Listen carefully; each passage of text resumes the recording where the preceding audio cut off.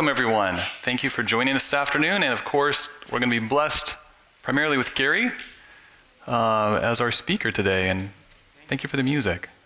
It was wonderful. Let's bow our heads.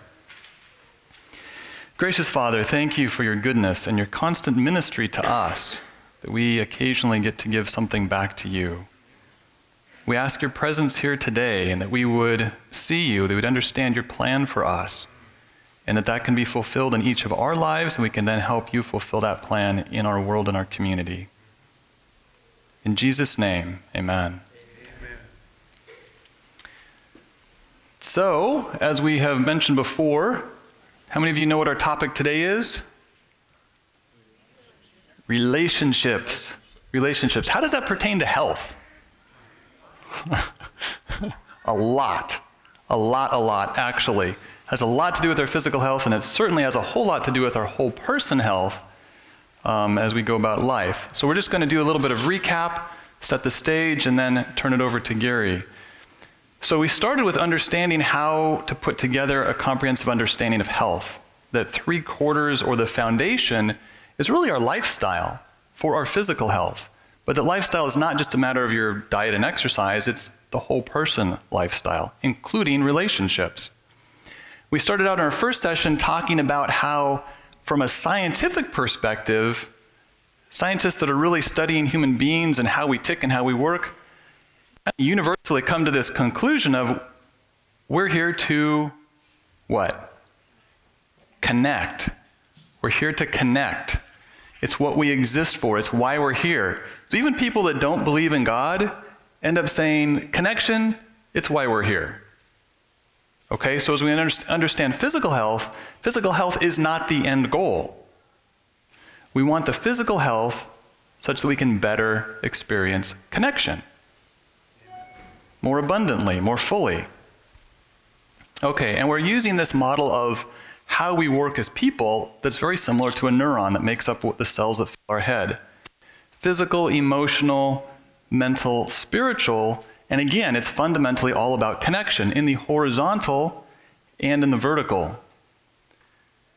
And that in our day-to-day experience, a lot of what healthy connection looks like, what the science points towards, actually looks and sounds a lot like what church could and should be, where we actually function and exist as a church family, truly connected and caring, and living in health-sustaining ways. Our second session, we looked at this riddle. What is the universal desired outcome of human existence? What is it? Pleasure. The Bible teaches there's this thing called the Garden of Eden. Eden means pleasure, the garden of pleasure. So whatever your religious perspective, whether you want to end up in heaven or nirvana or whatever, or you're an atheist and this is all you have, or you're a neuroscientist, we actually all believe we want to enjoy our existence as the fundamental outcome. That's universal humanity, human experience, and in the big picture. And again, we want true pleasure, not just physical, but whole person, emotional, mental, social, spiritual, that is sustainable and that keeps going and doesn't give us just a short circuit burst for the moment. And then we started getting into and using the system of vitalities to look at each of these areas as whole people. We looked at resilience. What's resilience? Bounce back. Kind of the opposite of stress.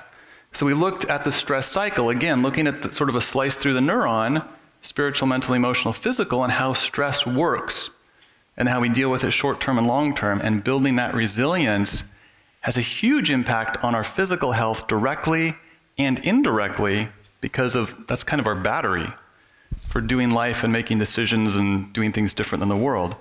We then looked at the fuel. How many of you were here for the fuel one, just out of curiosity?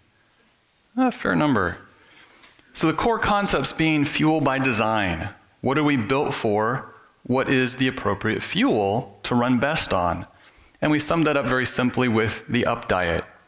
Unrefined plant foods, mostly, being our primary fuel supply, but also uniquely personalized things. Figure out what does and doesn't work for you.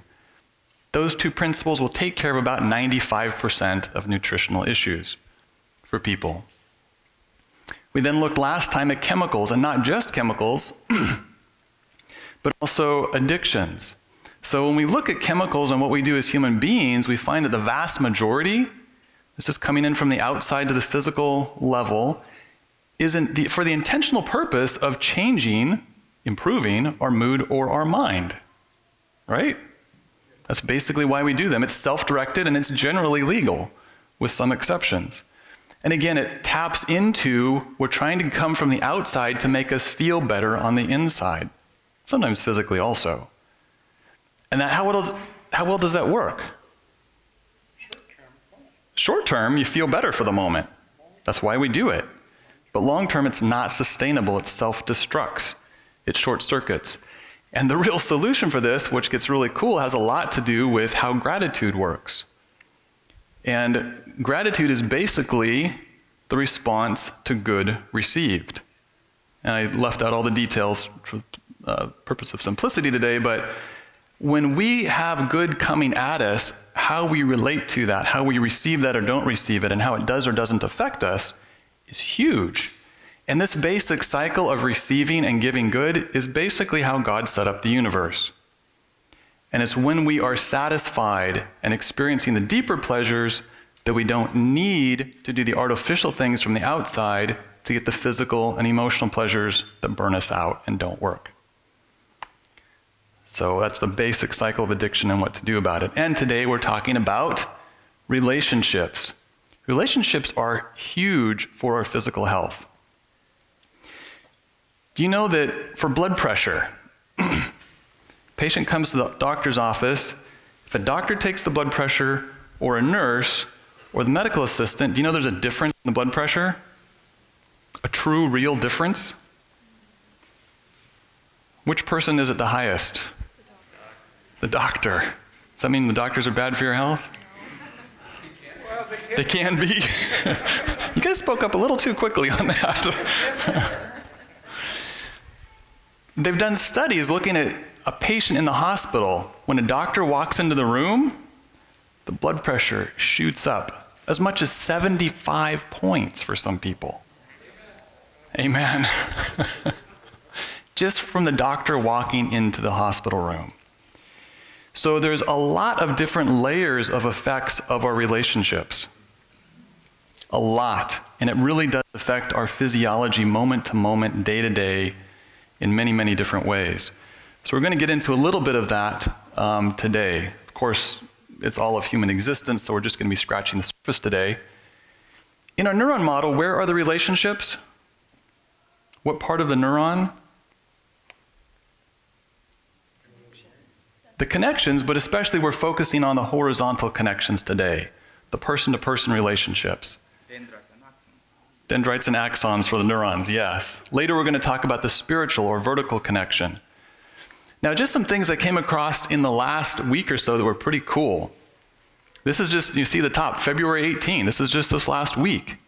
Neuroscientists say they found an entirely new form of neural communication. Yeah, this is awesome. This is kind of rocking the neuroscience world. Scientists think they've identified a previously unknown form of neural communication that self-propagates across brain tissue and can leap wirelessly from neurons in one section of brain tissue to another, even if they've been surgically severed. So what they did is they took brain tissue and they cut it apart under the microscope, so we're still microscope level, and they studied it and they found that the neuron over here was inducing neuronal activity in the neuron over here with a clear gap between. Wow.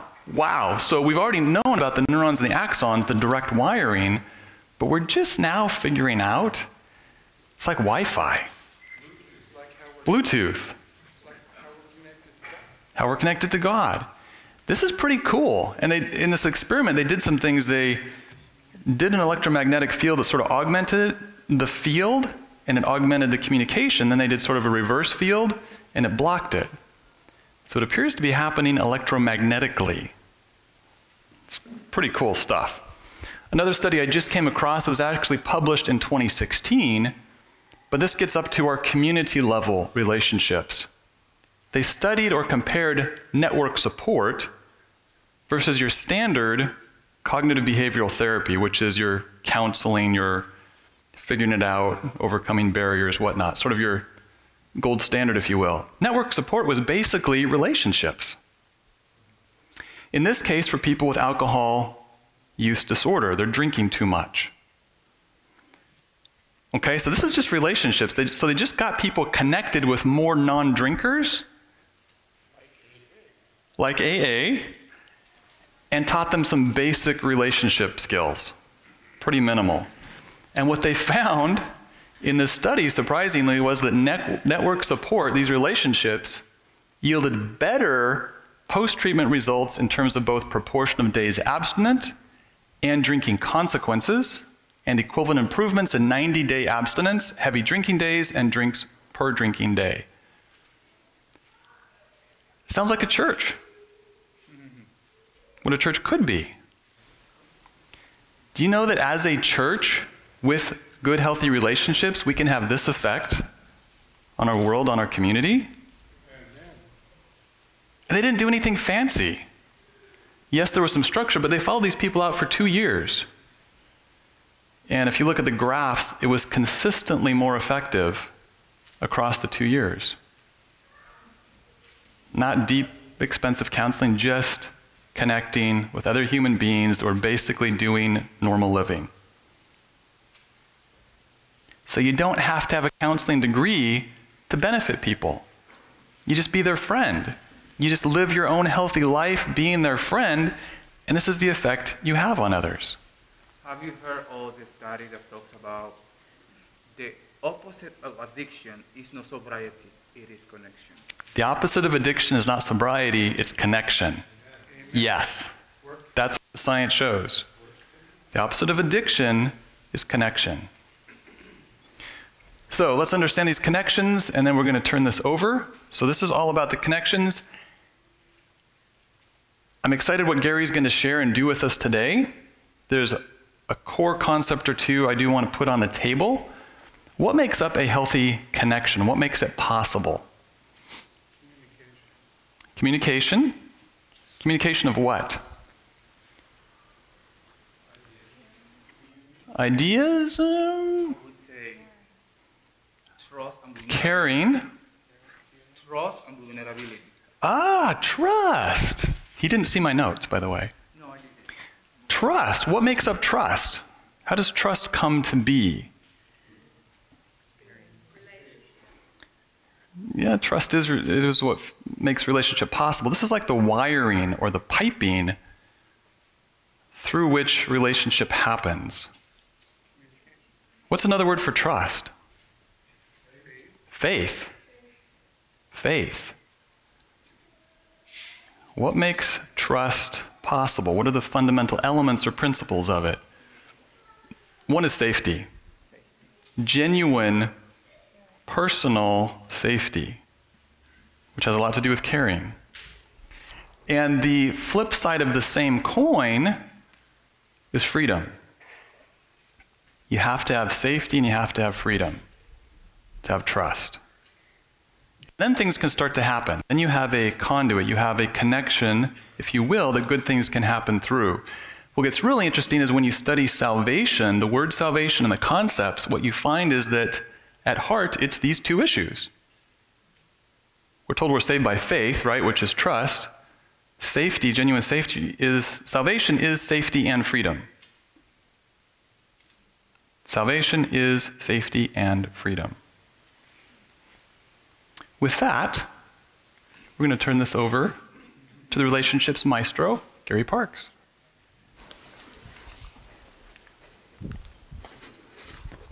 Good afternoon, y'all. I'm going to unplug and plug. Is that okay? In fact, I'll just let you do that because you're the left basal brain and I'm not.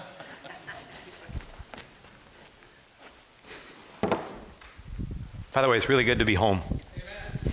We consider this place home. Thank you. I'm really excited about what I get to do. I'm thrilled that in the world of Adventism, this is the first time that I know of anywhere where a conference said, we're not going to take for granted that people know how to be nice We have a lot of folks who are really adept at being right, but we might not be nice. And so what we're going to do is we're going to start looking at some of the things, and I'm going to just give you a quick whirlwind, and then we're going to give you one of the first tools that I get to do in churches. And I'll tell you, if I could just tell you some of the things that I have experienced. A few weeks ago, and I won't mention details because it's private, but I met in an office with 8 elders and 2 people and worked out an issue in conflict that had been going on for 5 years.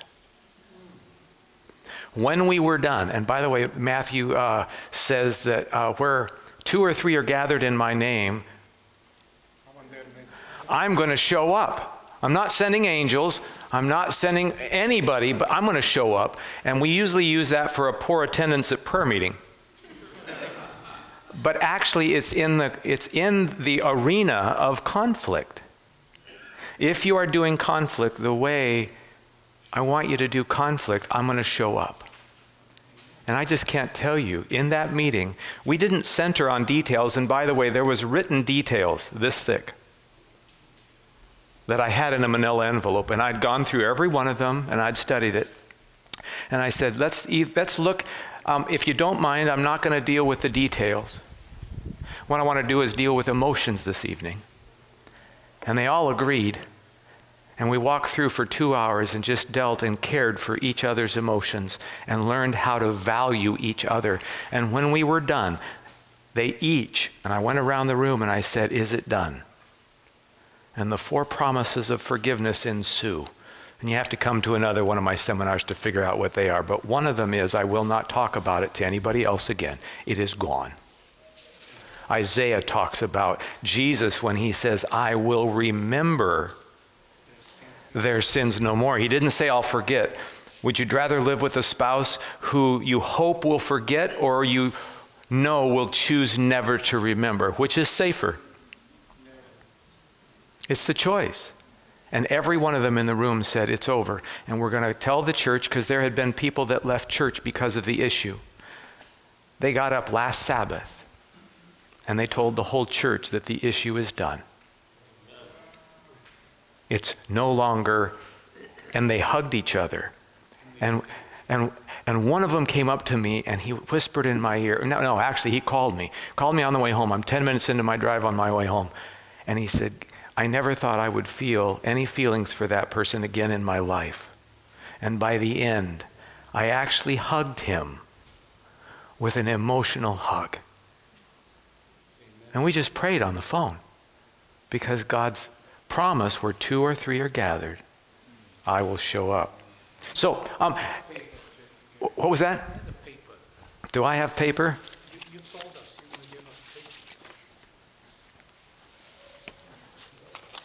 paper. This is just for you, buddy. So, anybody know what the Pygmalion effect is? If you're an educator, you probably know that. The Pygmalion effect, actually, Dr. Rosenthal led teachers to believe. They actually did a bunch of studies on the kids, and then they gathered all the stuff from the studies, and they said to the teachers, these are the ones that are going to really pop out this year. They are intellectually and emotionally ready to grow. Woohoo! And they gave them a list of the students. Guess, at the end of the year when they tested them, who had actually grown the most? Those students. The interesting part of the study is that they chose the kids at random.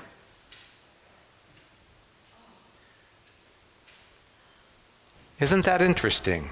So intellectual bloomers, later studies show that the teachers unconsciously gave more positive attention and feedback and learning opportunities to those students who they were told were going to be bloomers. In short, teachers were able to non-verbally communicate their positive expectations for academic success for the students. They also did it for the military.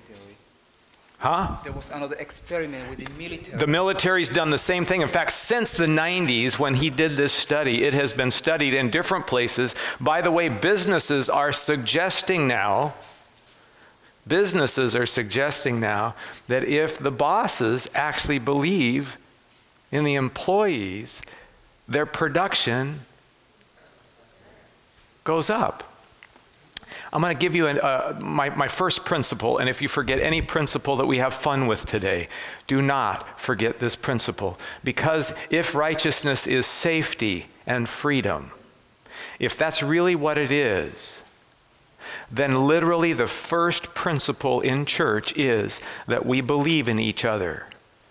Period. That I look at you and say, wow, if I was in your shoes, I wouldn't be doing as good as you're doing. Man, you're doing well. If you want to, Ellen White even says this, by the way. A lot of stuff that I choose to use in some of my seminars hasn't been used a lot because I think some folks read Ellen White looking for certain things. Now I'm reading Ellen White looking for certain things. There's different stuff. Listen to what she says. And I cannot overlook the valuable spiritual lesson that teaches, here's the teaching, God looks upon us not as we are today, in the course of our development, but he sees us as we shall be perfected in him when Christ shall come. Amen. So if you were to see him see you today, he would be going, wow, that's pretty good, better than I thought. For you see, when people view you that way, you literally become. And if Ellen White has many statements, we won't take a lot of time today. But she says how the very little movements for good and evil can be down the road huge. Just a way you look, a way you smile, the way you don't smile, the way you carry yourself, the way you carry yourself. Things matter. I beseech you, therefore, brethren, by the mercies of God, that you present your bodies. If you look at the word bodies in the Hebrew, it is not an individual one. That's Western culture. Bodies means corporate. So not only does God expect me to change personally and change my behavior to his behavior and buy into what he says I should do in a relational aspect, he also suggests that if East Salem gets together, it will have a unique personality that will win people in Salem area. And it will be different than it is in Milwaukee.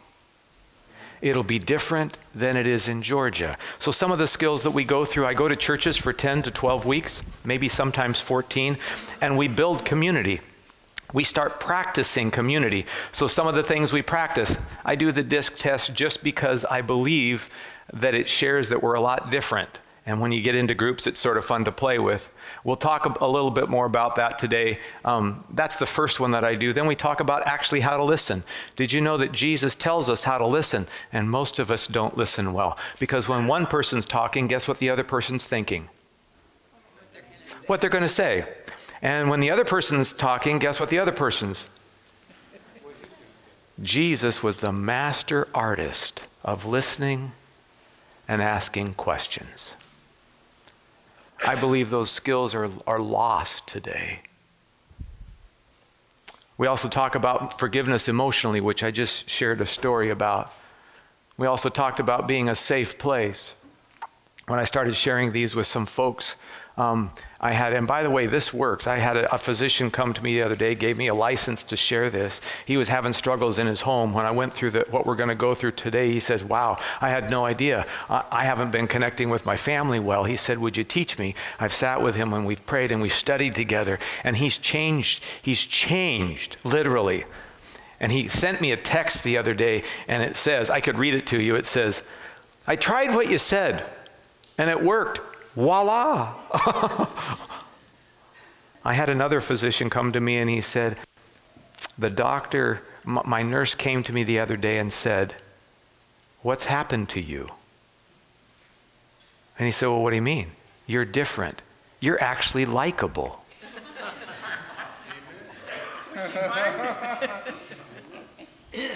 Must have had a good relationship.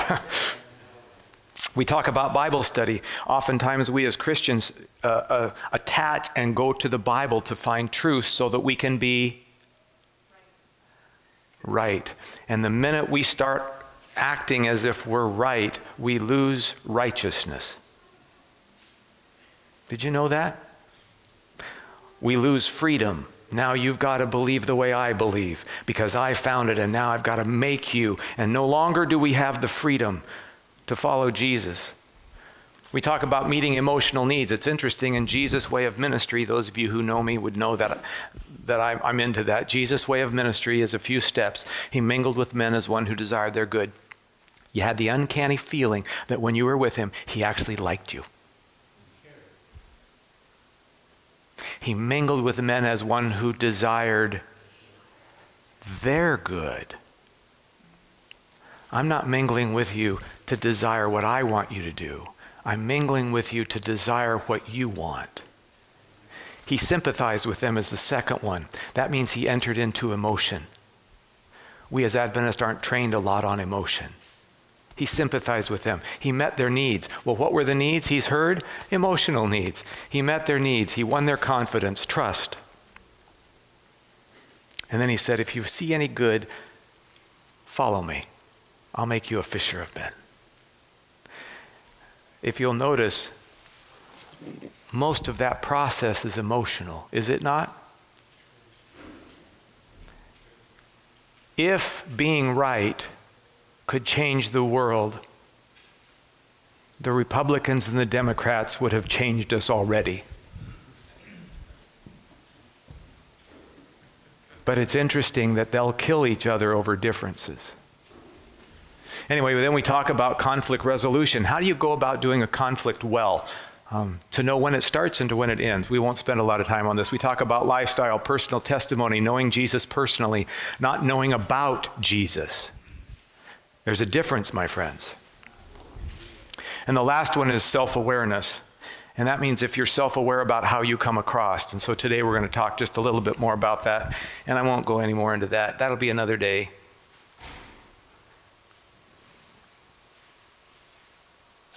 But what we're going to do right now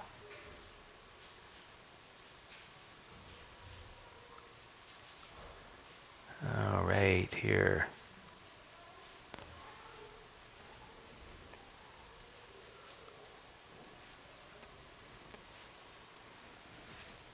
We're going to try something fun today. This is,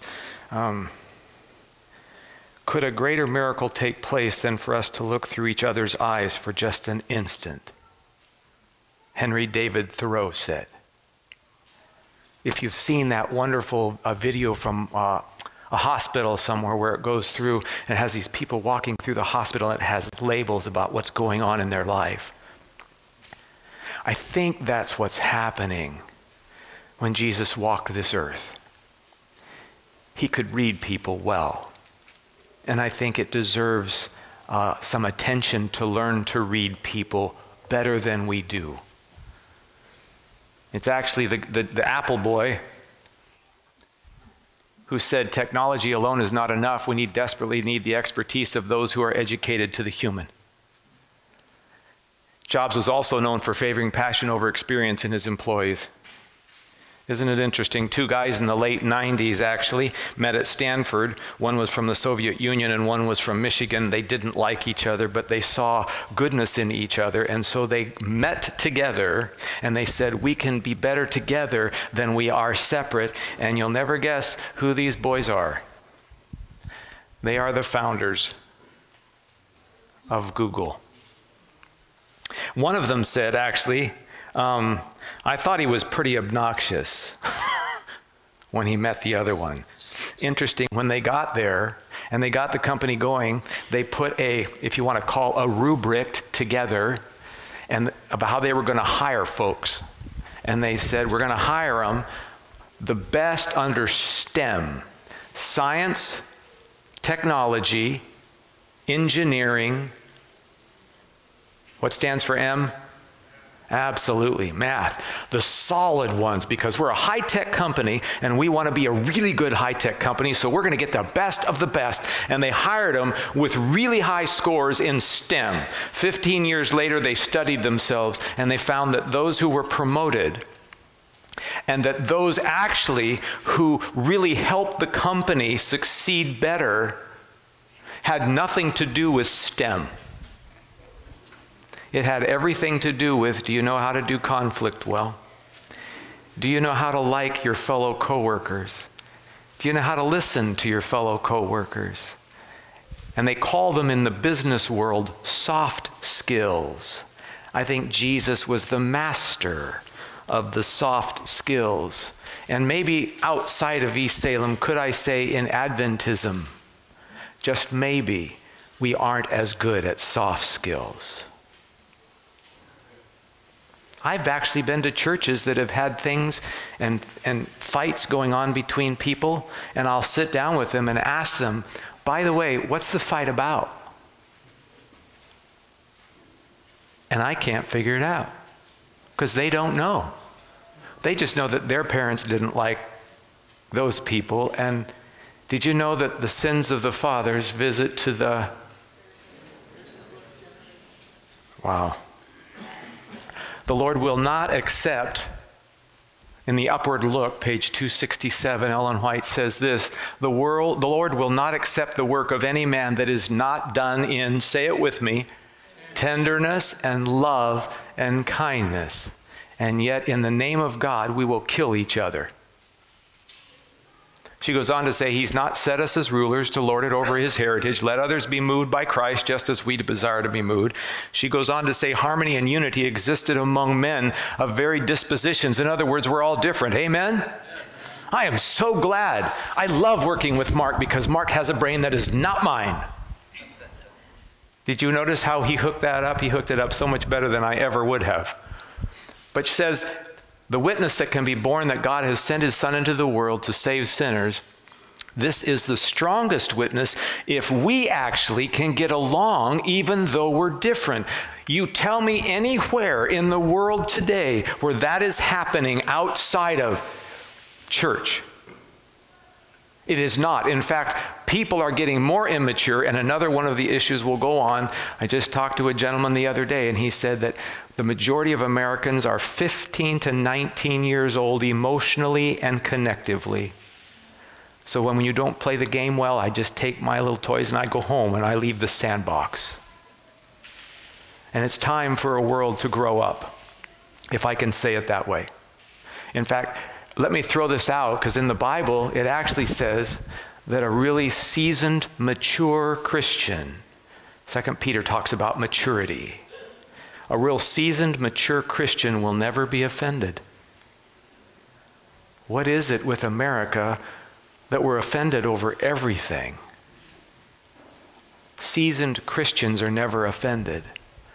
By our unity, we are to bear strong, indisputable evidence that Christ came to this world to save sinners. Satan works with all his ingenuity to prevent human beings from bearing this evidence. Now you know why churches don't get along. It's because the devil's pointed focus is to make sure you don't like each other in church, because once you do, the power will come and people will be attracted, because nowhere in the world are there people that don't want to get along with people, but none of them know how.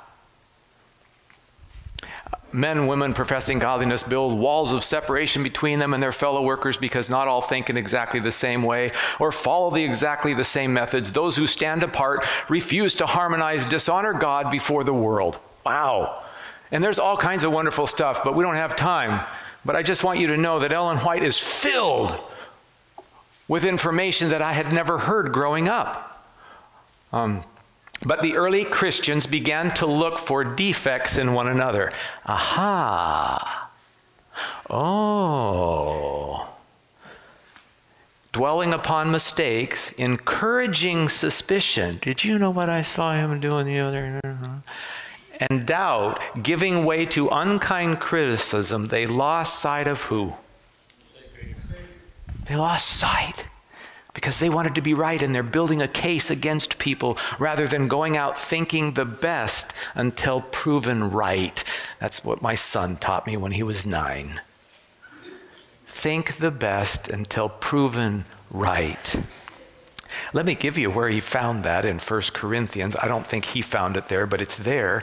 Believes all things, hopes all things, endures all things. What would happen if 200 people had your back? What would happen if 200 people would think the best until they were proven right? Because there's no chance that they would ever be wrong.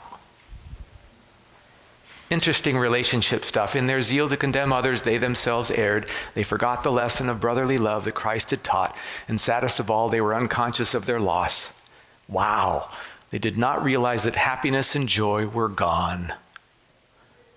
For I believe, as Mark does, that we were made for joy. The Apostle John realized that brotherly love was waning in the church, and he dwelt particularly upon this point. So we're going to do that today. But sometimes churches do, well, could I say this? Now, oftentimes churches won't do this physically because we're way too immature. But we will do it. If you're in a church very long, it's fun for me to go in for 12 weeks because I hear things. And I watch groups. And I watch people not like people. And granted, there are some people that you wish their parents had never met. That's life. That's why God doesn't say we have to phileo love everybody. But it does say we have to agape love everybody.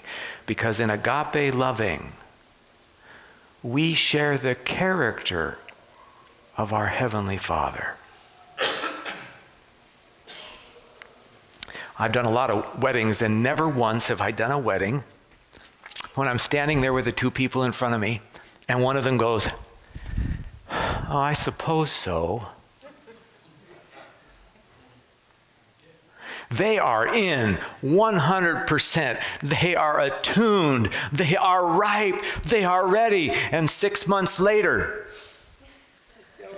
their boat sometimes looks like it's sinking. Something has happened. Ellen White says that in families, we are all different. Wow, I had a rude awakening when I had 3 different children. My first son was a lot like me. I thought I had it down pat. And then I had Ariana. Thank you. Oh, boy. And when she was 6 or 7 years old, I was learning some of the stuff that we're going to talk about today, and so I gave her a 3x5 card. This is an uneducated father. Hang with me. I gave her a pink 3x5 card. And I said, "Tell me what your dad needs to do to enter your world." And she wrote 3 things. Remind me, I'll tell you what they are when we get into it today, because it changed my life and rocked my world, because she was so different than I was. And for me to love my daughter, I had to take my glasses off and put her glasses on. By the way, listen to the little lady Ellen White. I just love what she has to say in these, because I've never heard this stuff before. "I advise and exhort that those who have charge of the youth, shall learn how to adapt themselves to meet the youth where they are, by learning useful lessons themselves of him who was meek and lowly of heart, that they may bring into their life and character the love of Jesus. They should be," say it with me, "kind, cheerful, and courteous, and bind the hearts of the youth to their hearts by strong cords of love and discipline." These are all emotional words, my friends. So a good question would be, how you doing? I know when I look at some of this, I go, wow. Do not be afraid. Say this with me. Do not be afraid to let them know that you love them. And some of us grew up, luckily I had parents that didn't believe that, but most of us, kids should be seen and, yeah, see, you heard that too. And back in the 1800s, she knew different. And she got that from the Holy One. Families are different. The problem with communication, George Bernard Shaw says, is the illusion that it's actually taken place.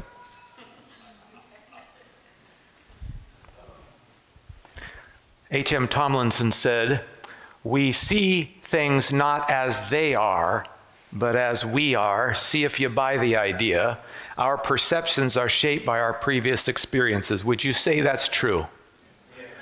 We'll just check and see if you all think differently today. So if a woman says, "I've got nothing to wear," what does she mean? She wants a new dress. Thank you very much. So there could be a lot of dresses already in the closet. They may even be new. They're definitely clean.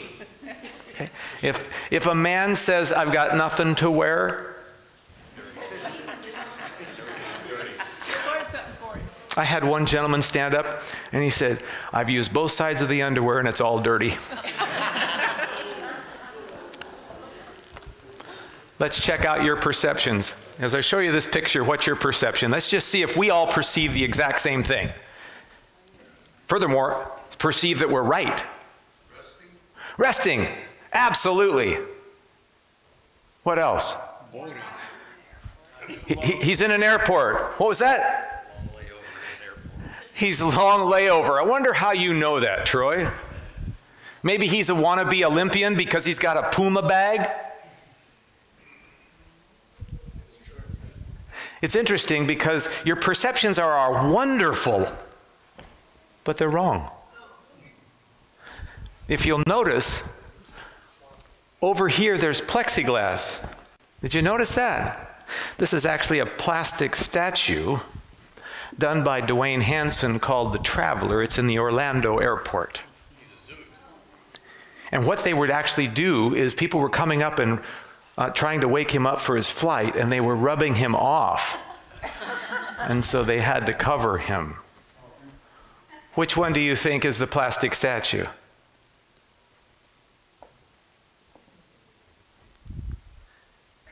We're all afraid to say. It's the one on the left. It's the cleaning lady. She is the plastic statue. So we'll try this now. Which one is taller? Neither of them. Interesting. Neither of them. Okay, and now you're on to me, so thank you very much. But it is interesting when you change the room and you build the room different. Isn't it interesting how perceptions can change? So if I were to ask you what color is a yield sign, of course you would say what? Absolutely. But you would be wrong. Now, before we go there, I just want to let you know that in the 70s they were yellow, so some of you quit looking at signs. So you need to go back and refresh. You've all seen these, haven't you? You all see both of the ladies, the younger lady and the one that has some age on her. You all see both of them? Is there anybody here that doesn't see any woman in that picture? Talk to me afterwards. We'll see what happens. What do you see here? Okay, a guy playing a really long saxophone. And a woman's face.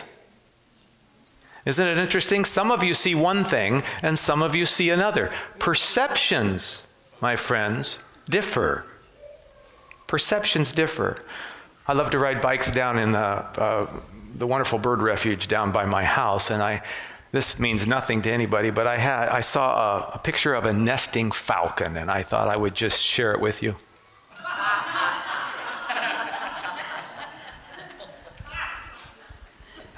What was your perception? We were looking for a bird. You were expecting a bird. What's actually happening here, I won't take time because of time. I think we're supposed to be done by what time, Mark? I think we're going to give some flexibility. Okay, so 3:30 maybe? You can leave when you want. We aren't holding you. We believe in righteousness, which is freedom. So leave when you want. You keep talking and I'll stay. Thank you. So what's happening here is literally in the brain, there's actually two ways to look at most everything. And some of us will gravitate towards one before we would the other. And some folks will gravitate towards another. Listen to what Ellen White has to say here. She says, every association of life calls for the exercise of self-control, forbearance, and sympathy. We differ so widely in disposition, in habits, in education, that our ways of looking at things do what?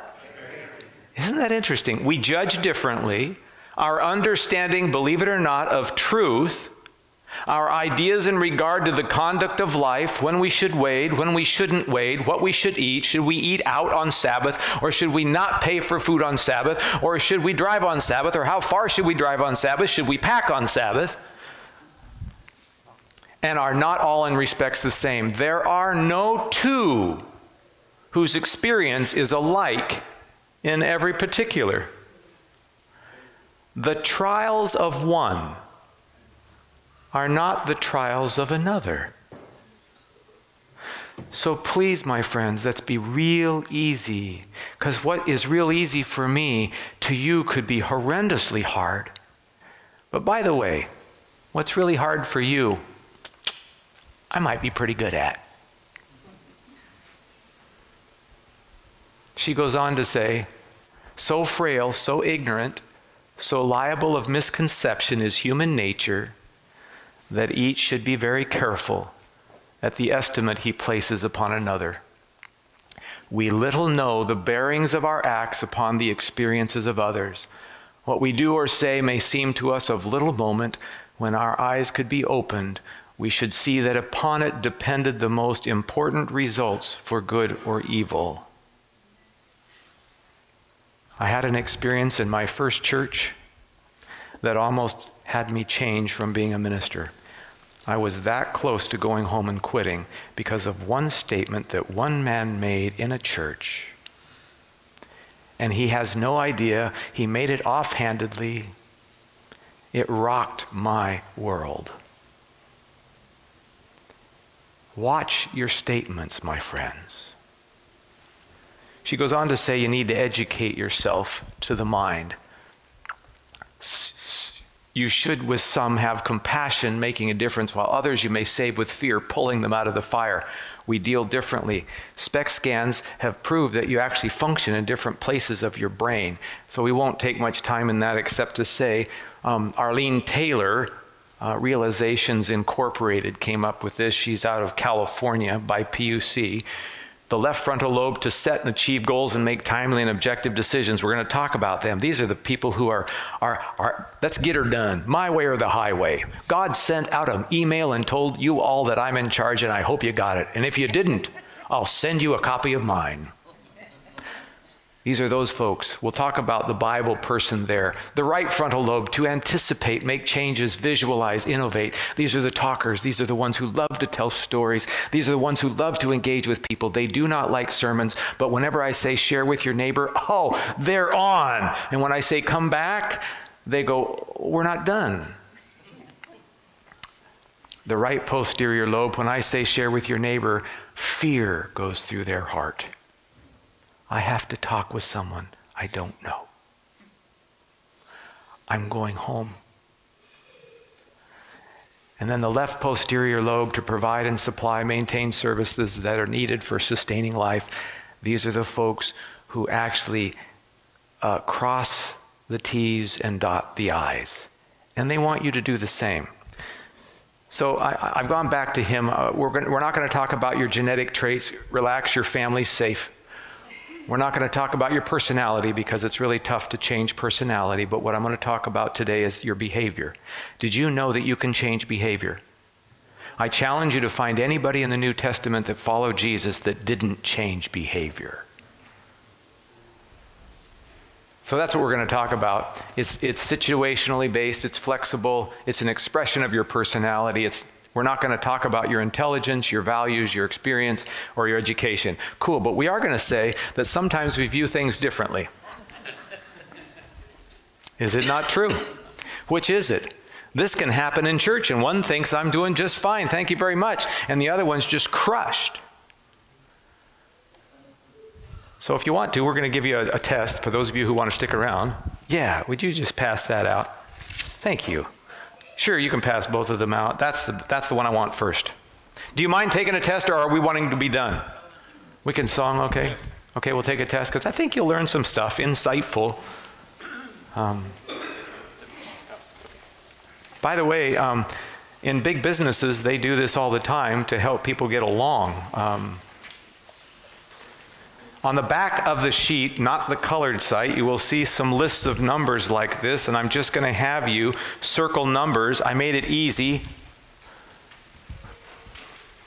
Who was it? Tom Sawyer or somebody said that there's always 2 ways to spell every good word. So I tried to avoid spelling errors, and we're just going to have you circle stuff. It's going to be simple.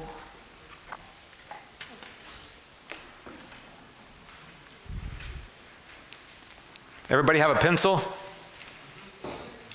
So what's going to happen, we're going to start with the left side. The left side is pace. P-A-C-E, that's how fast you move or how more moderate pace you move. I'm going to say number 1, and I'm going to make a statement, and I'm going to say number 2, and I'm going to make a statement. And whichever is more true about you, I'd like you to circle that number. Okay? So are we all ready? Ooh, don't want to move yet. No, you're fine. Take your time. You're going to circle either a 1 or a 2 in the pace side. The first question will be between 1 and 2. The next question will be between 3 and 4. You're going to make a choice. And then you're going to make a choice between 4 and 5. Okay? 5 and 6. I think we'll get it all. Everybody ready? Which page are we circling? That's it. That's the one with the list of numbers. Perfect. You got it. On the other side of the other. There you go. We found numbers. Right here, Mom. On this side. Turn it on this side. We are on pace. Thank you for that clarification. I'm not sure I understand what we're doing. Okay, you're going to get it. Hang on with me. Here we go. Here's the first choice, y'all. So number 1, I like to make my decisions quickly. Circle a 1 if you do that. Or number 2, I take time before I decide. If you're struggling with that, just circle 2. Okay? If you're struggling with it at all, just circle 2. Don't even waste a lot of time. And by the way, this will not pigeonhole you. These are your answers. Don't get mad at me. But it will say some things. And by the way, there's 40 million of them done worldwide. And the gentleman who came up with it was in the 1920s, William Marston. And it's proved out pretty true. You're going to choose between 3 and 4 now. Number 3, I enjoy juggling several projects at once. Or number 4, I prefer to finish one thing before I start the next. Which is more true about your brain?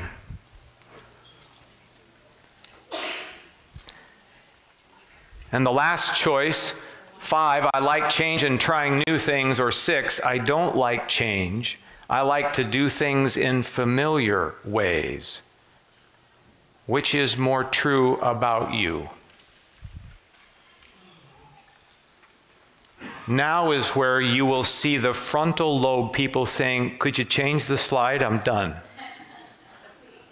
But the minute I change the slide, there will be a basal person who will say, I need to go back to, I'm not sure if I'm fast or slow yet. And I would just say, put 2. Just circle 2. Are we ready to move on? Okay, well, make sure. Here's the next group. 7, 8. 7, in a group, I usually introduce myself. Or number 8, in a group, I usually wait for someone to introduce me. Which is more true about you in how you function?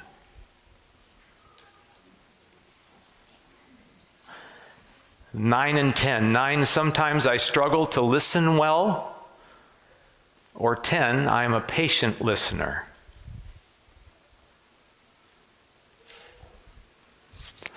11 and 12. 11, I'm spontaneous and fast acting. Or 12, I'm more deliberate and careful. You know what? You can, and it'll be fun when we do the numbers, but you're sure welcome. I'm not here. There's freedom. Because, yes, I am forcing you to make a choice. So again, this will not pigeonhole you, but it will say when we go through the different brains, you're going to go, oh, that is me, or that's not me. So are we ready to move on? The frontal ones right now are just about ready to walk out, because if we're going to go this slow over these two lists, and then there are people who are saying, now what was 1 and 2? I need to go back. 13, I get bored when I have nothing to do. 14, I need downtime to relax and recharge. 15 and 16. 15, I tend to speak and gesture quickly. Or 16, I tend to speak and gesture a little bit more slowly.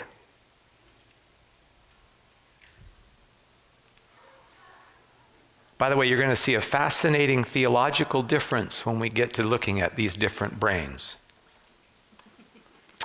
A lot of our arguments in Adventism come from our differences. 17, I sometimes get impatient when people aren't fast enough. If you've already felt like you wanted me to go a little faster, you can circle 17. If I'm going pretty comfortable speed, circle 18. In fact, if you need to go back, circle 18. Yeah. I'll see you later, Troy. That's why I like working with you, Troy. Your brain is a lot like mine. That's a scary thought for folks around us. 19 and 20. 19, I'm a take-charge person who does things fast. Or 20, I'm a detail-oriented person who does things carefully.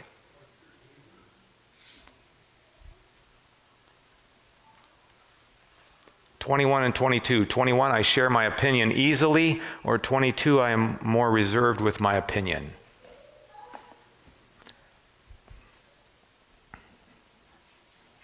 I should have told you, you could take the rest of it. If you have someone in your world that you don't like, or if you have a child you're struggling with, it's interesting to take the test for them, because I can tell you what the issues will be. Last one, 23, I'd rather find new ways to do things, or 24, I'd rather follow the directions.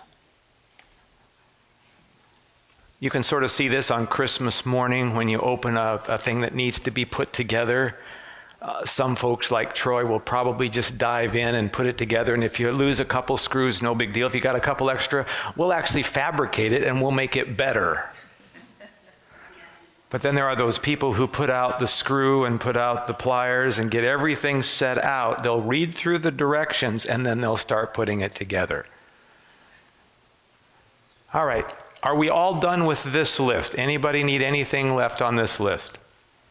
We're going to go now to the priority side.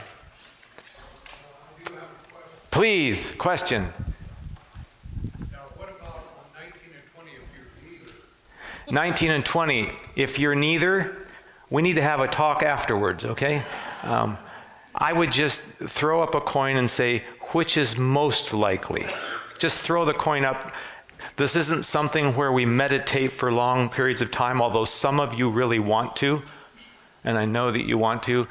This is more just the first thing that comes up. And again, it's not to pigeonhole you, and it's not to pigeonhole people, but it is to say that when I'm talking with a certain brain lead, I'm going to share the gospel vastly different than when I'm talking with another brain lead.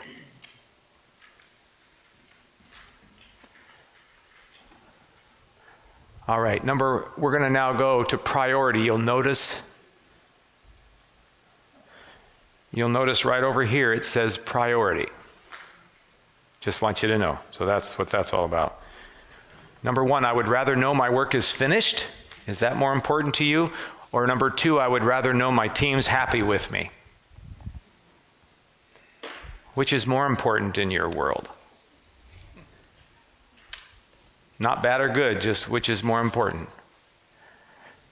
Number 3 and 4. Number 3, I'm more often convinced by evidence and objective facts.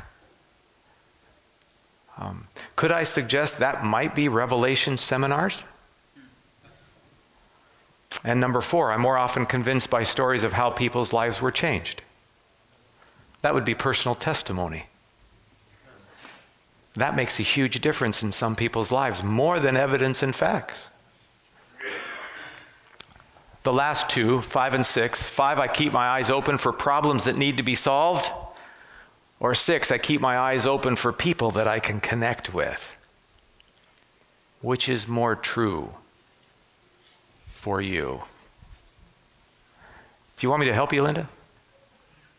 I think I would, I'd say 6. Anybody that knows Linda, you want to help her? I at least know that the Linda that I know is a 6, but that doesn't mean that you aren't, but you are very connective. 7 and 8. 7, I tend to be more serious and straightforward, or 8, I tend to be more fun-loving and playful. You'll see these folks in church. You'll see the serious ones. They look like they've been weaned on dill pickles. What? Dill pickles.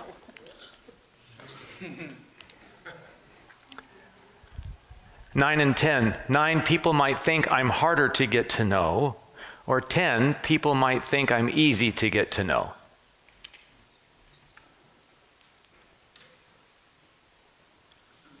And the last choice on this slide, we've only got 6 more choices, so hang on. 11, I'd rather talk about current events and jobs to be done, or 12, I'd rather talk about people and fun stories. What do you find yourself talking more about?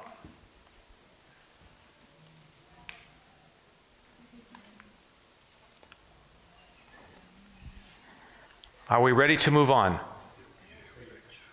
All right, you betcha. I guarantee you there's somebody in here wanting to go back to a certain number or two. 13 and 14. 13, I often keep my feelings to myself, or 14, I open up about my feelings to others.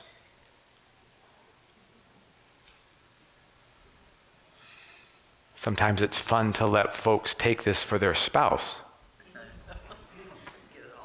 You get it all wrong. 15 and 16. 15, I'm more interested in how I'll get the job done, or 16, I'm more interested in who's going to do the job with me.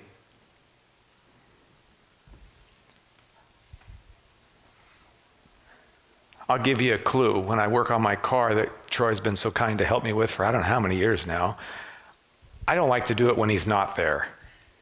I like to do it when he's there because we have a ball together, but it's really lonely working on a piece of metal alone. So now you know where my brain is.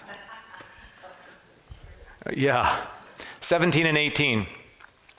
17, I like to manage who I meet and how I get to know them. And 18, I'm more open to meeting people and getting to know them better. All right, are we all ready? Here we go, the last 3 choices, 19 and 20. 19, I'd rather work alone, or 20, I would rather work in a group.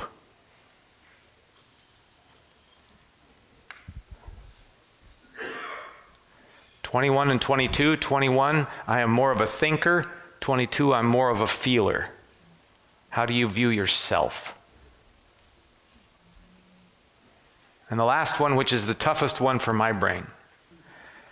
23, I'm happiest when I'm getting things done. Or 24, I'm happiest when other people are happy with me. That's a struggle for my brain.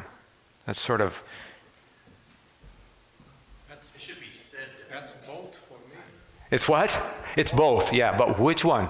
What were you saying, Troy? It should be said. It's Happiest when I'm getting things done, and I'm happiest when I'm working with others to get things done. Some of us are happy when other people are happy with us. You know, Troy, you are an engineer. Just leave it alone. It's broke. Okay, you'll notice at the bottom of each list, it says how many odd numbers you circled and how many even numbers you circled in each list. So count how many odd numbers you circled in each list and count how many even numbers you circled in each list. If you add those numbers together, they should equal 12. If they don't, you're probably a frontal right and it doesn't matter anyway because you'll never use it again. It was a good idea.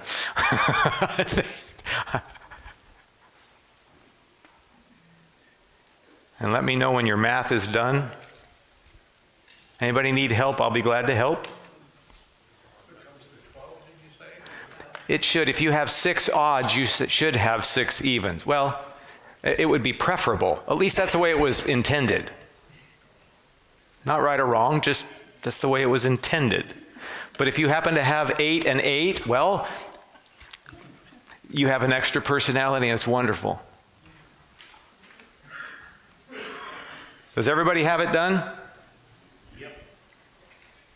All right. What I want you to do is I want you to plot this now, so hang with me. I'm going to teach you how to plot this. On the pace, on your pace score, you will take, if you'll notice up here, it says the odd numbers. So on your pace score between fast and moderate, you will put a dot somewhere along this line from here up. Mine would be right about here. But wherever yours is, just put a little dot right on that line from 0 up for the odd numbers in your pace score. Your even numbers will be plotted from 0 down to 12. You'll see it down here. The even numbers will be, if you don't have any, you would just circle 0, Troy. And I probably could have told you that.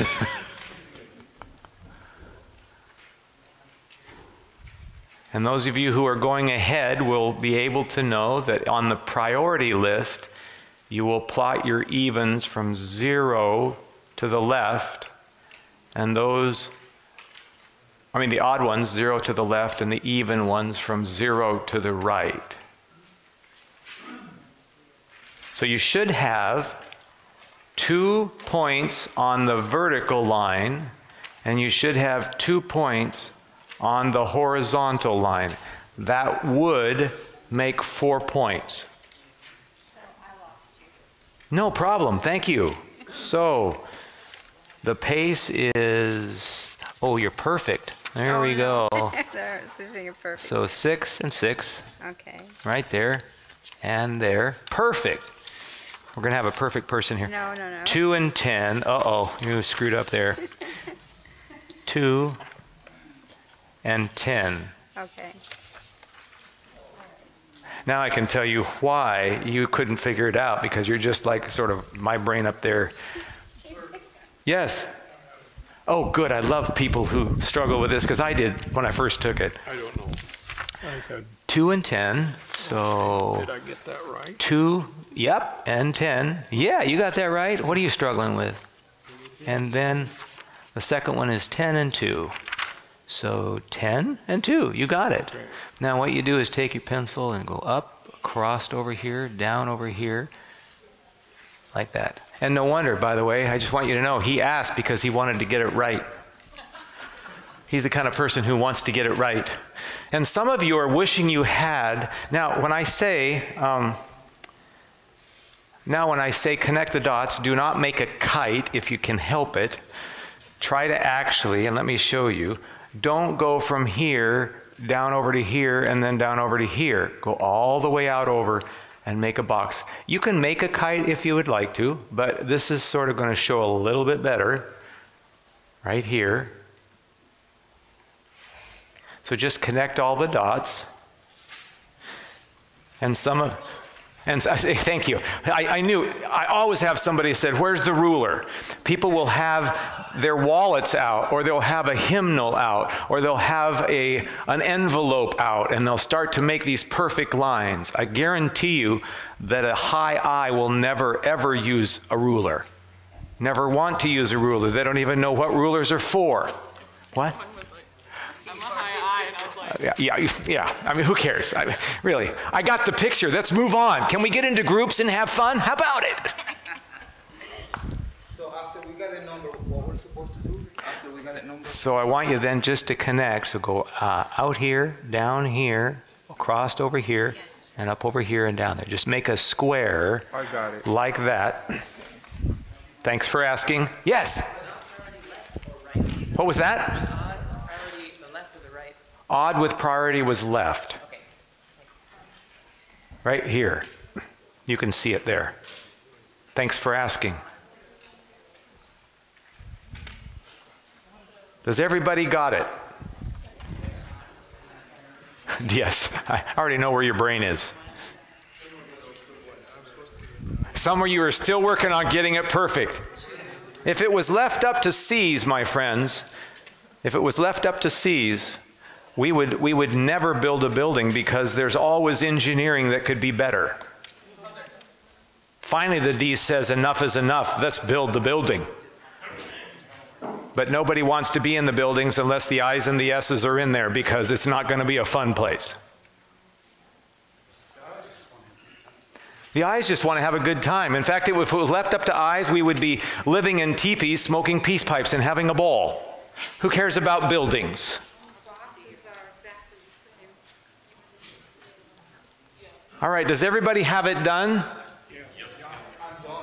Awesome. We're going to do it now. We're going to take a look at this. I've put animals here. This doesn't mean this is what you look like.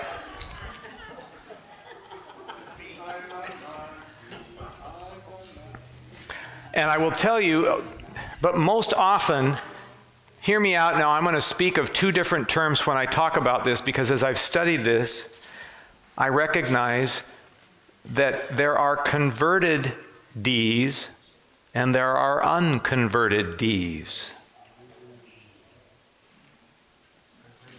If you know Jesus, your behavior will have been altered by him already. If you know about Jesus but don't know him, you may still offend somebody in the first 5 minutes that you're around them. Because D's will tend to do that.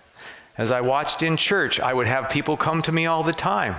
And even now when I'm in different churches, people will come up and say, that person is the most irritating. They don't have any empathy at all. It's got to be their way or the highway. If you want to know who these people are, by the way, the D's, they're very determined. D stands for directive and determined. They're very strong-willed. Getting on an elevator, they will get on the elevator and turn and push the door close button several times. Especially if other people are wanting to get on. To the average person, that is viewed as rude. If you ask them, and I've asked many of them, if you ask them, they say, it's not rude.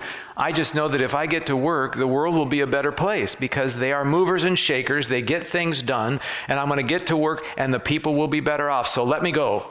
You'll see them on the side of the road trying to get the crosswalk. And the interesting thing is that those buttons, if you hit it once, it activates it.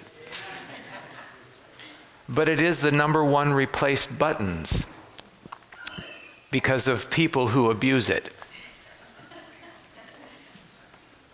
The I's are the interactive ones, influencing.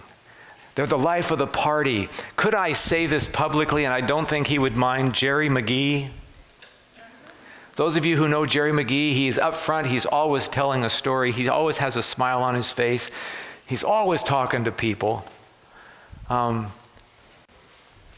The I that gets on the elevator, instead of trying to close it, they haven't read the manual on elevators, which says when you get in an elevator, you kindly turn around quietly and you watch the numbers until they move, until it's time to get off, and you don't say anything and you walk out. No, they get on the elevator and they look around and they say, I suppose you wonder why I've called you all here. Woohoo! Hey, there's somebody that should go with us. We'll hold the door. And they don't even want to go. The more the merrier. There you go. The S stands for soft-hearted and supportive. They don't like you to talk much over this. That's yelling. If you talk over this, it's yelling. If you have an edge to your tone, Now, a good person like me that's up in the upper quadrant, I'd say, well, you want to hear yelling? I'll show you yelling. Guess how well that works? The S that gets on the elevator will stand, and there's 2 elevators, and they'll move from one line to the other. Oh, you go ahead. No, no. Oh, no, you go ahead. No, no. And if somebody has to stay back, guess who will stay back? They will, because they are facilitators of relationships, of people. Now, the C's aren't so much people-oriented. They're very factual, so most C's will get on the elevator. I challenge you to watch for this. They'll get on the elevator and they will look for the capacity sign, 2,500 pounds. And they'll start looking at people and they'll start calculating. And if we are overweight, they will ask somebody else to get off. Well, it only makes sense because they were the last one on that they get off. Now, an S would never ask somebody else to get off. Never. They would offer to get off. So could I suggest in churches, sometimes S's overwork themselves and kill themselves because they're wanting desperately to help. And if somebody needs to play the piano in the kindergarten room and they have 5 jobs already, they're going to offer to do it anyway. Conscientious. These are the folks who, well, you'll know if you live with somebody that is a C, or if you are one, if you have ever tried to reload a dishwasher that somebody didn't load correctly. You see, an I will rarely get the dishes in the dishwasher anyway. The D's might hire somebody to put the dishes in the dishwasher. The S's, as long as they're with somebody, will be glad to help put them in there. But the C's will reload the dishwasher because you didn't get it right. Because there is a right way to load a dishwasher. Well, but to them it's true. There is a right way to get the dishes the cleanest. So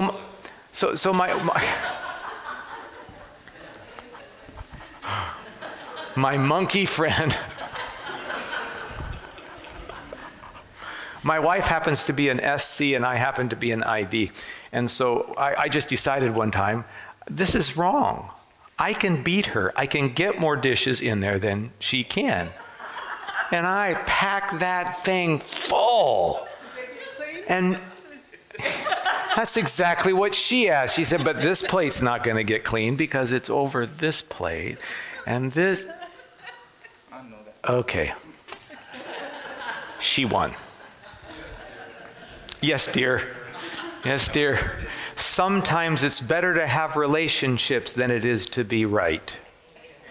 If you would like a principle, it's better to have a relationship than it is to be right. What about the I? Did you include the I? I don't remember that. Oh yes, I included the I. The I. The dishes don't get in. Unless there's people around. Oh, I'm sorry, interactive. Oh, interactive. Interactive.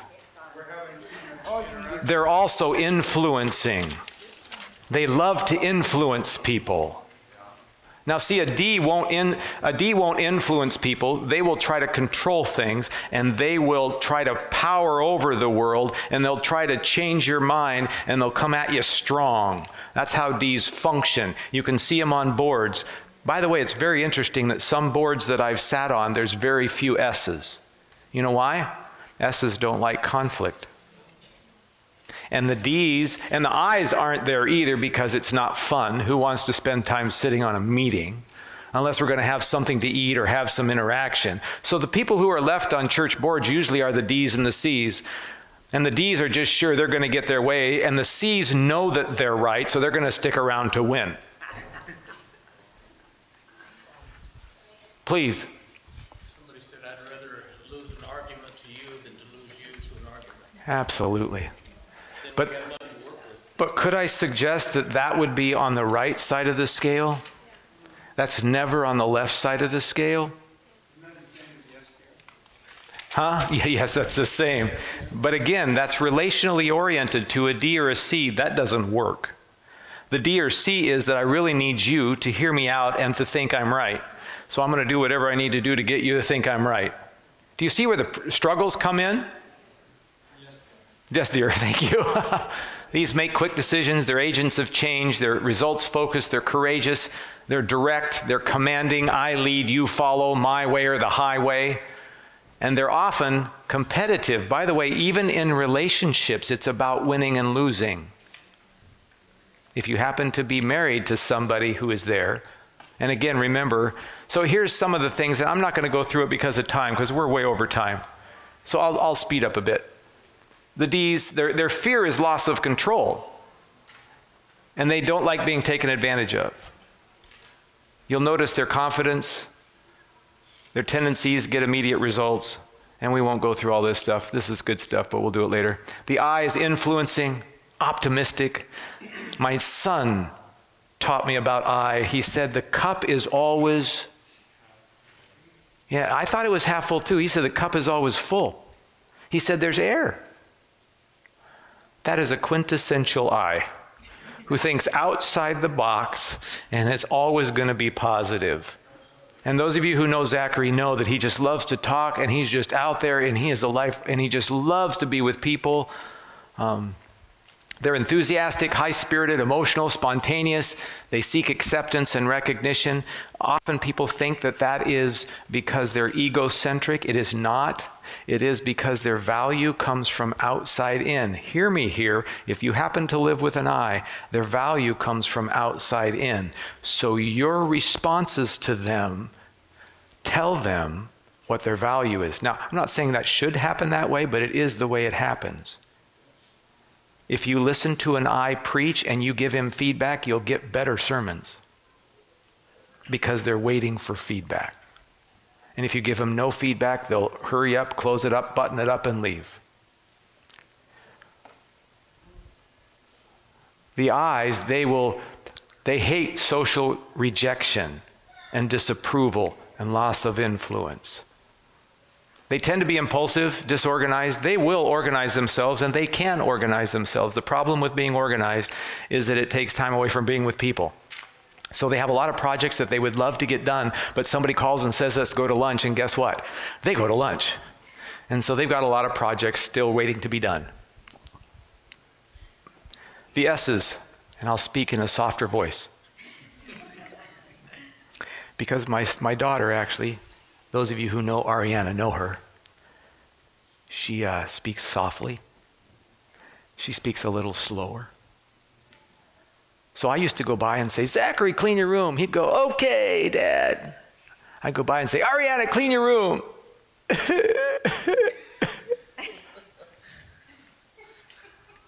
Dad's yelling at me.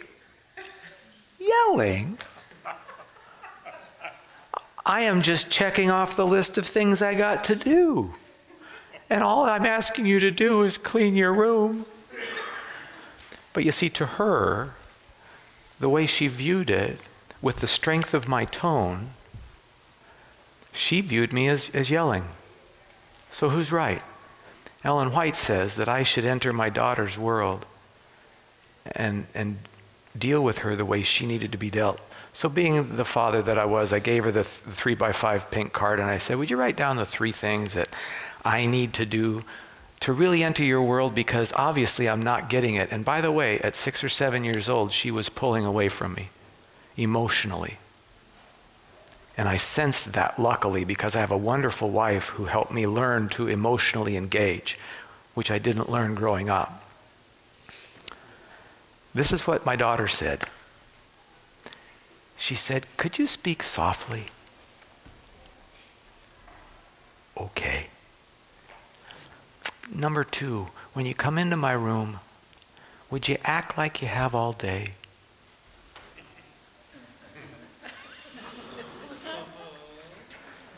You are kidding me. I have got a list of things to do.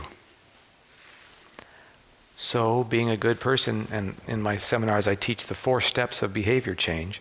The second one is really awkward. I went into her bedroom when I wanted to clean it the next time, and I threw myself on her bed.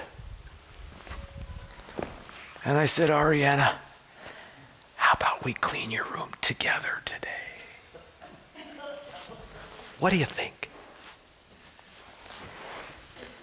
She said, Daddy, that's not you. Do you think it worked? Absolutely.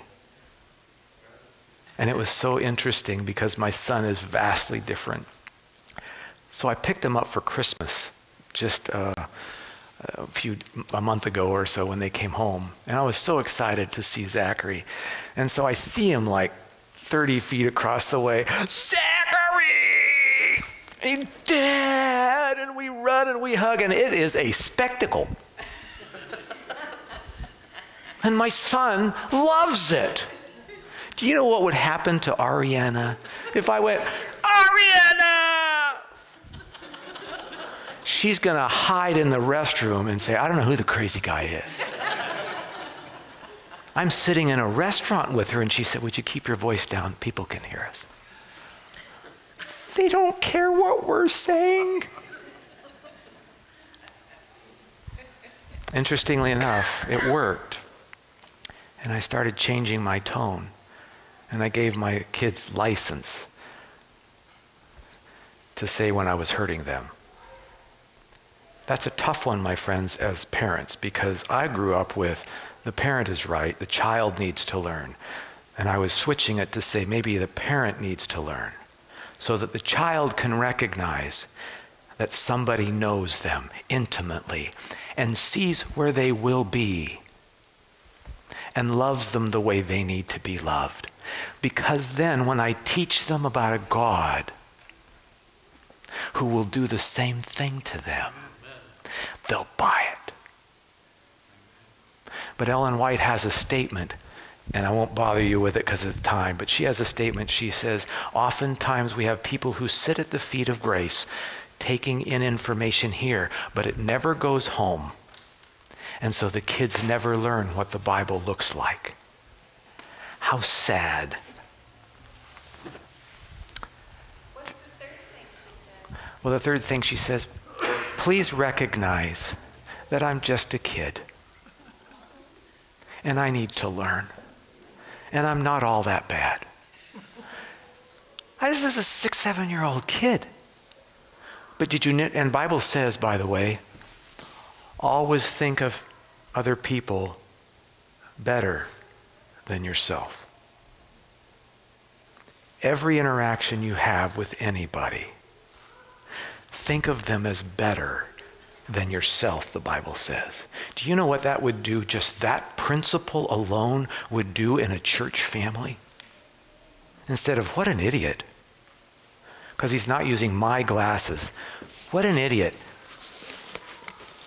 Maybe, just maybe, he's seeing life a little different.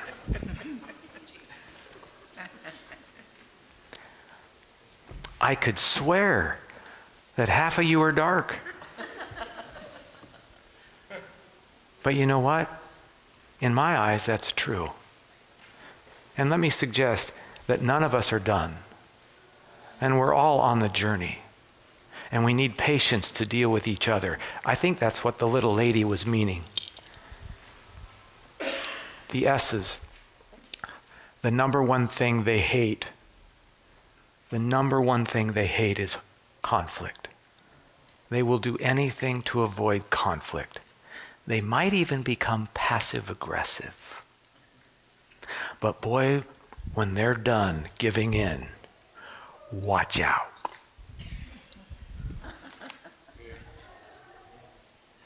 We can go through conflict at another time. The C's: meticulous, analytical, self-disciplined, sensitive, cautious, detail-oriented.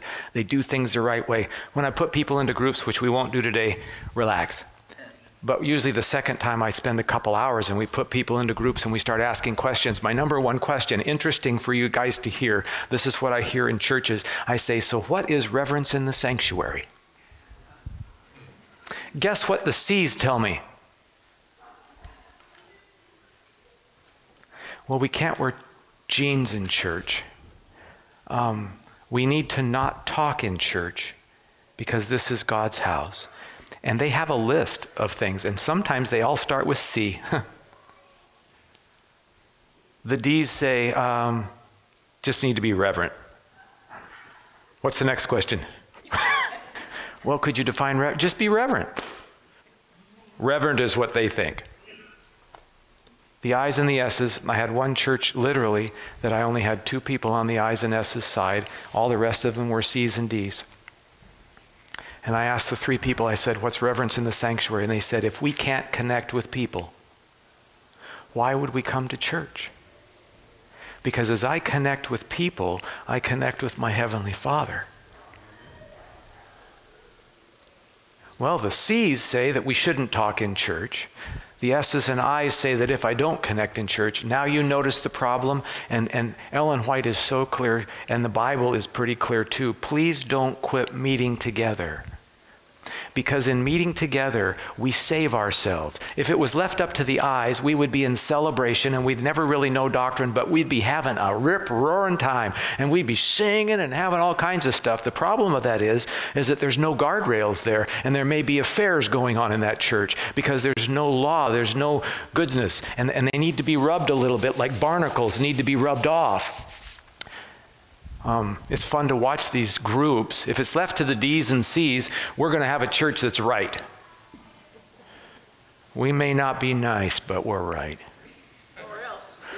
Or else. And if you don't see it my way, you better find yourself another church. And John 14:1-3 says, I go to prepare a place for you, and if I go and prepare a place for you, I will come again and receive you unto myself, that where I am, there you may be also. What kind of a parent are we teaching that God is? Because maybe, just maybe, the God that we're teaching them isn't the parent they would want to live with for eternity.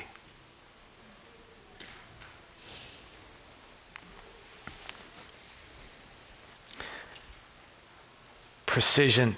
By the way, if you're a C, you probably have struggled, at least the statistics would prove, you've struggled with depression because the bar is set so high that God can't even meet it. By the way, now you see, I will say this, PET scans have shown that if you work outside of your brain lead, it will cost you. It'll be expensive. So for instance, if I asked Troy to be because he's a flaming eye, if I asked Troy to be an accountant at a little cubicle and look for the lost 2 or 3 cents. I quit. Okay. But I tell you, I know Troy, and if his life depended on it, he could do it. But he would come home and he would go, honey, I can't do this. This is exhausting. But if you ask him to be the tour director on a cruise ship, woohoo! He's going to, honey, I get paid to do this. I'm energized. Woohoo, this is great. You know, the people that I met, and he's all into it. So remember, you will lose 5 to 6 years of your life if you're working outside of your brain lead. By the way, can I just say this? Doctrinally, what do the D's and C's believe doctrinally? We are the 28 fundamental beliefs, and we're looking for that 29th, and we're studying that thing, and we're going to get it down. And we hope that you all get it. By the way, I'd like to suggest that all the relational things that I teach should be doctrines in the Adventist Church also. But of course, they wouldn't buy that because that's not their focus. The I's and S's think about spirituality as it's all about a relationship with Jesus. It's all about a relationship with Jesus. And that's why the Bible says, please don't quit meeting together, because you need each other. If you have each other and you learn to work things out and you learn to do conflict well, you will have a church that is balanced and is functioning well.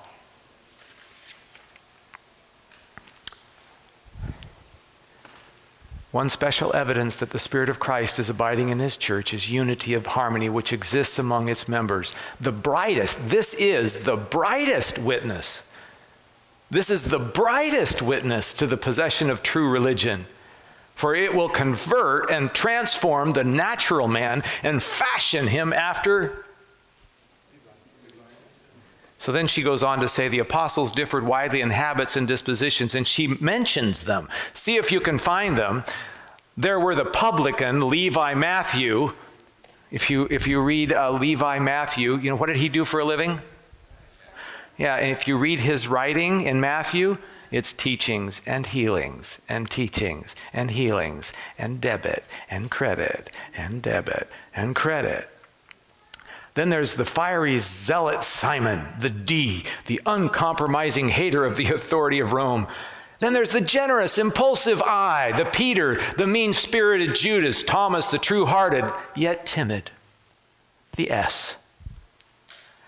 And fearful, Philip, the slow of heart and inclined to doubt, and the ambitious, outspoken sons of Zebedee with their brethren. She goes on to say, these were all brought together with their different faults, all with inherited and cultivated tendencies. So we came packed with it 3 generations back. The devil doesn't play fair like Jesus does. He actually will pack your generations before you with bad stuff that you're going to be tempted to do. Then you get to go to Walmart and pick up some of your own stuff. And now you can do it online. But in and through Christ, they were to dwell in the family of God, learning to do what? Become one in faith, in doctrine, in spirit. They would have their tests and their grievances and their differences of opinions. But while Christ was abiding in the heart, there could be no dissension. My friend, when dissension comes, it's a sign that the evil one's work has been profitable. His love would lead to love for one another. The lessons of the Master would lead to the harmonizing of all differences, bringing the disciples into unity till they would be of one mind, one judgment. Christ is the great center, and they would approach one another just in proportion as they approach him. So real quick, I'm going to give you a couple things and then we're done. There's tons of stuff. We usually do 3 or 4 hours on this.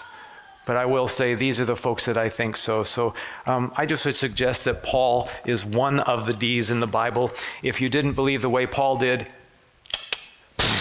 he'd take you to Rome and put you in jail and hopefully you'd die. Converted Paul, what does he talk more about in his writings? Loving each other and grace of Christ. Do you notice the conversion of the stuff, the barnacles that were really hurting people were honed off, and there's pink skin now. And then I love Peter. Who else do you think could walk on water? I mean, how crazy is that? NEC would think, wow. And you can imagine in the boat, oh, there he goes again. And God valued him. And he said, sure, come on out.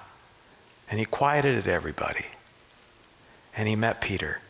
How did Jesus get Peter? Over and over and over and over and over again. How did he get Paul? Had to hit him with a 2x4 because sometimes it's tough to stop them in their tracks. And had to give him a week with no sight so he could actually ponder things. Otherwise, he'd have been out doing his list. And then there's Abraham. How did God get Abraham's opinion? Got his attention. He just came through and he said, I need a place to stay and something to eat. Would you mind? Well, you know what an S will do? They will give you the shirt off their back. And so he entertained royalty. And who else but Moses is the C? I'm so glad Moses was the one God chose to give the law to, because if it was a Peter, when he was to write it down, he'd say, well, I have a note somewhere. I think he said, no, in fact, how long was Moses up on the mountain? How many? 40 days, because he was going to get it right. And how did God get his attention? With a burning bush. What would Paul have done to the burning bush? Yeah, they'd have had that sucker out long before they know God was around. What would Peter have done to that bush? Woohoo, let's have some marshmallows. And about 3 or 4 in the morning, they might have said, oh, the bush is still here. I wonder what's going on. What would the S have done? By the way, did you know your bush is on fire? Would you like help putting it out? Because they're the helping ones. But the C was just methodical enough and detailed enough to recognize the details, and he saw that the bush wasn't burning. And he met the Holy One. It's interesting, I believe his brother Aaron, of course, Moses doesn't think he can talk. He doesn't think he'll do it right. He says, I can't go to Egypt and talk. I'm not a public speaker. And so God says, I'll send Aaron. Aaron was a really high I. I mean, who else would have wanted to do the calf in 40 days and just sort of have a good time and enjoy life and not follow the rules and go outside of the rules? And guess who spoke when they got to Egypt? Yeah, Moses did. Because he knew Aaron wouldn't get it right. And all God had to do was to get him there. By the way, I hope that what you've done and what we usually do in the next couple hours is we put you into groups and we start dialoguing about how this works in this church. And what are the things that really you believe are the positive things of each other in the groups, and what are the things that have been irritating, and why is it irritating, and maybe look through their glasses and see their perspective and begin to learn how to value each other and think of each other as better than yourself. But I would just suggest this, that God meets every person individually. He doesn't do it in mass. In fact, most of Jesus' interactions were one-on-one. Some of his best stuff was passed one-on-one. And if we learn about different people, as Ellen White says, we can be more effective for his good, to show the Jesus that works for them, to help them find. Like, for instance, if I were to talk to Jerry McGee and say, let's do a personal devotion, and why don't we a journal?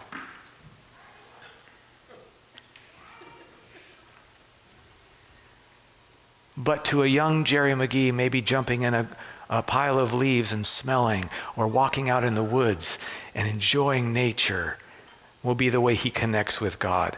But there is somebody in your church, by the way, who I know has journaled for 35 years.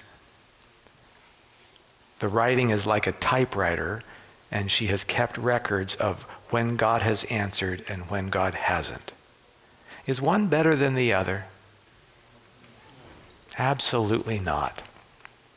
What it is to say is that God will meet you where you are. And so if you feel that you don't belong, it may be because of the people who are sharing Jesus with you. I just want you to leave today knowing that he loves you because he made you. He doesn't make junk. Yeah. I am wondering, how do we get our kids back? How come all the kids are leaving the church? And how do we get them back? I think a couple things that I think about why our kids aren't in church is, number one, we've not done this well. They haven't watched us change. And if God doesn't change my parents to love me in a certain way, number two, the church hasn't valued half of our kids. We tell them you have to sing hymns. And I'm going to say something really strong here, very strong. How arrogant is it for one generation to suggest that it's their music that out of the 30 generations God chose to make it right? If you study music, music takes information into long-term memory instantaneously. So music is the most powerful thing. And you know what? I could start singing a song right now and some of you would just start feeling warm because you grew up with it and you had these wonderful experiences with it.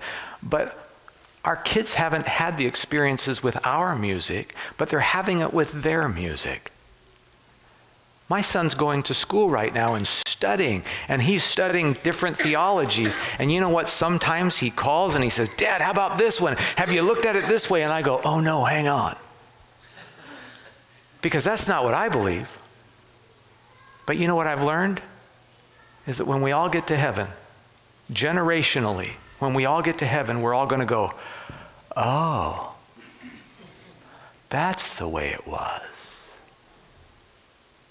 And you know what? I'm learning to release that and study it. And yeah, I'm going to agree with some things that I study and I find. I may not agree. But does that mean that I love my son less? Absolutely not. And does it mean that I'm going to listen to music that probably doesn't really just energize me? Absolutely. My son has a song coming out in the end of March. And I'm going to be singing it from that. I just love it because it's my son. And I want my son to know that I love him. I want my daughters to know I love them. I want them to know I would do anything for them and that there's nothing that they can do that won't make me love them. Because then what kind of a God will they serve? The same kind of a God. And he's going to iron out music. He's going to iron out theology. And by the way, I'm a theologian. I do study. And I do believe very specific things. I am not wishy-washy on my theology. But that's for me. I must let my son have the same process that I had. Because is there anybody here who has the same theology that you had 20 years ago? If you do, you haven't been growing. You are the 30th year into your first year Christianity. And Ellen White says, if you don't have an opinion that needs to be changed, you got something coming. You need to be looking and constantly growing. And so I think a lot of it is we've just not had the openness to say, your opinion matters.